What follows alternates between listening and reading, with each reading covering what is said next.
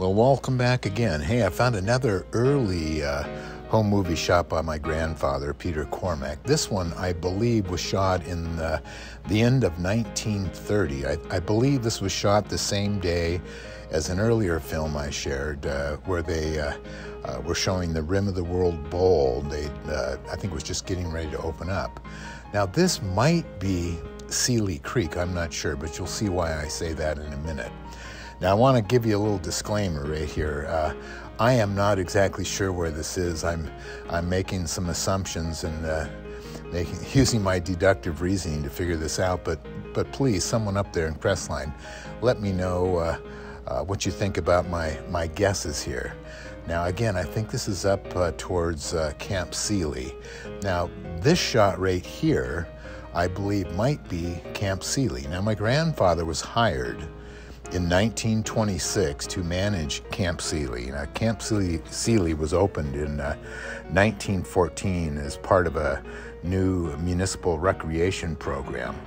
And this is, again, I say 1930. My grandfather may have still had that position managing the camp, and this may be images of the camp itself. And again, those of you that are more familiar with the area up there, maybe you can let me know if I'm right or wrong.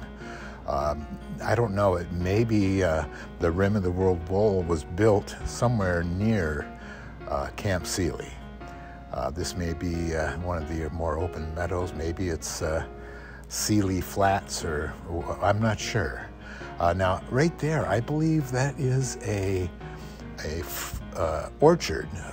It looks like the trees are deciduous. They've lost their leaves, but I think those are fruit trees.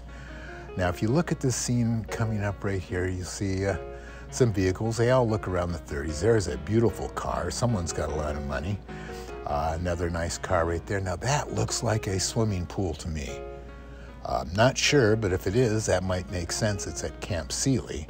I can't imagine making a reservoir like that. Again, there is a fruit orchard, and you see my grandfather is going to try and get us seasick again, taking a panoramic shot of the forest. It looks like they've got a little high vantage point this time. Now, again, one of the reasons why I think possibly Rim of the World Bowl is, there we go, that fence you see right there, that is part of the Rim of the World Bowl. I recognize the architectural design. Well, let me know if I'm right or wrong. I have no idea. All right. Well, thanks for watching again. Aloha.